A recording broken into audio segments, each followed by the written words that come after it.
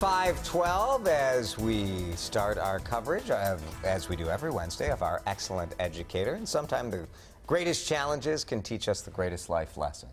This week's Excellent Educator is living that right now. Mr. Steve Lufkin has been diagnosed with a terminal disease, and he thanks the students and staff at Henry Sibley High School in Mendota Heights for encouraging to keep doing what he loves, teaching.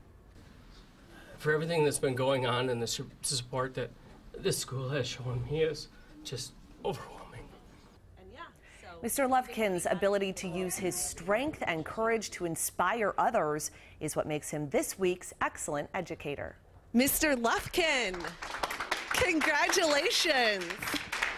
You are WCCO's Excellent Educator. For 27 years, Steve Lufkin has helped kids understand math, and along with the problems on the board, he's helped them solve ones in their own lives. We all need someone in our lives who knows that they care about them and that they're there to support them and, to be an ear and to listen. This is what has made Mr. Lufkin unforgettable for so many former students, including a WCCO producer who had him more than a decade ago. But I remember how he made me feel and conversations we had and all those good memories. But now his current students are witnessing Mr. Lufkin face a new problem that is unsolvable. Last year, he was diagnosed with ALS. It's been a struggle, but it also has been something that's been a blessing. Mine isn't progressing as fast as some other people's.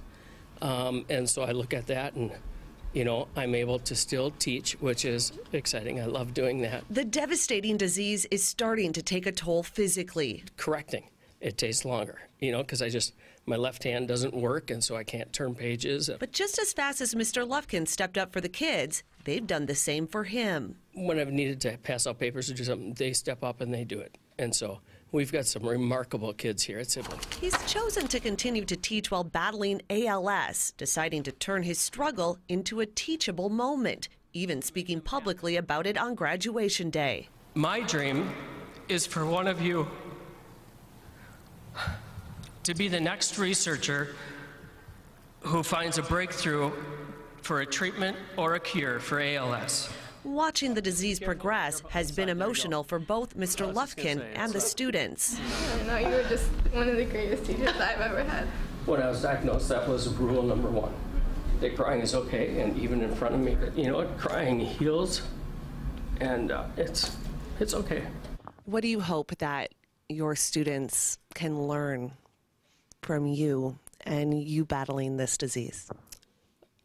I would hope that they can look at it, and when adversity comes in their lives, that they can know that there's support out there for them.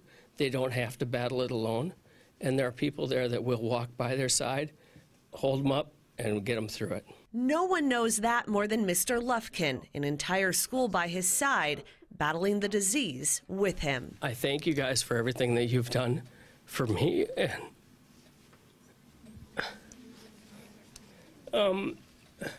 the willingness to keep battling and to be here every day and see you. Well, you can definitely tell that he has a whole Sibley community on his side. Students and staff has stepped up to raise awareness of ALS and money for research. Last year, students and staff from across the district participated in the Ice Bucket Challenge in his honor, and they raised nearly $30,000 in another fundraiser, part of which benefited the ALS Therapy Development Institute.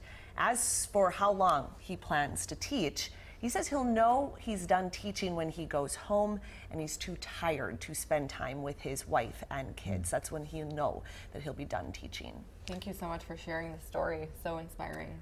Yeah, Tough. really Tough. I mean, it's tough for us to sit here and watch. I'm sure it's the same for you. And you think of those kids going through that journey with him. It's got to provide so much strength to him.